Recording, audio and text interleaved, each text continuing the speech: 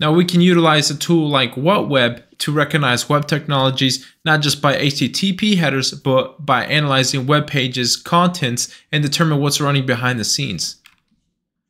So Whatweb will identify and report on a variety of information such as web server types, email addresses embedded in web pages, script types used, Google Analytics and AdSense IDs, and many other details that can help build a profile against our target website.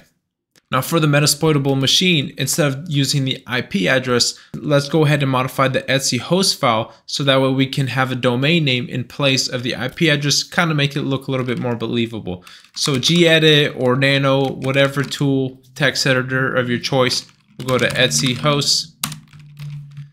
And then in a new line, 10.0.2.18, that is the IP of my Metasploitable 2 machine. And then if you just hit tab, you'll see that you can type in Metasploitable or whatever host name, evil site, etc., whatever you want to put.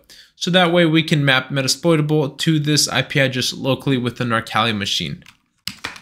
And then you can go ahead and save that. So if we go ahead and ping Metasploitable, we'll see that we're getting a 64 back from 10.02.18. Now we know that we set it up right and it's working. It's able to resolve Metasploit. It's able to now resolve Metasploitable to the IP and vice versa. Now for Whatweb is pretty simple. We'll just do Whatweb and then we could type in http://Metasploitable and then we'll get something back. We got a 200 OK, Apache version 2.2.8, country that's reserved. It's not going to show us that. HTTP server is going to be Ubuntu Linux, Apache. The IP, PHP version, title, Metasploitable 2-Linux, and etc, etc.